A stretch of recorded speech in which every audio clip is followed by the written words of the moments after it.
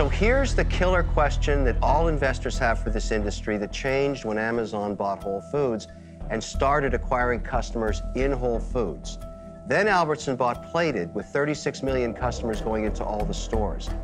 How are you going to beat guys that have brick and mortar that can solicit their millions of customers that go in to buy grocery to even know about you? Well, you're not cooking here. Plated, No, this is not the same model. This is going to compete with Lunchables. The way to measure it. This goes against At least the lunch bet that the lunch does. I'd like to say something, Kevin. But we got to get an answer to that. No need to invoke the Lord's your name. world. It's not Plated.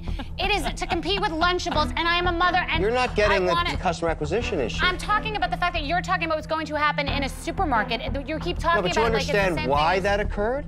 Why what occurred? Because look, Blue Apron stock got cut by 78% within a week after Amazon IPO. bought Whole Foods.